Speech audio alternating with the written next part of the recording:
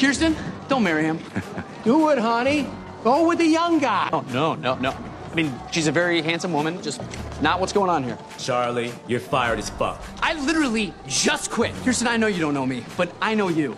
Because all Harper does is talk about you. And even when she's complaining about you, she's really complimenting you. I know how hard you work, and I know what a badass you are, and I know you don't put up with any shit. So don't put up with his. I don't know what you think you're getting out of this, but you deserve better. You are better. Oh my God, gave myself goosebumps. He's crazy, you realize that, right? What's my favorite food? Your favorite steak tartare. Green curry, you douche-tard. She likes it medium spicy from Thai Leaf on Broadway. What's my favorite place? Kiki, I can't. This is ridiculous. Why are we. Kirsten. Your name is Kirsten. Squam Lake, New Hampshire, you douche-tard. Charlie, I know that you're no longer his assistant, but could you please strike wedding from his calendar? Absolutely. Are you being serious? No, Kiki's short for Kirsten.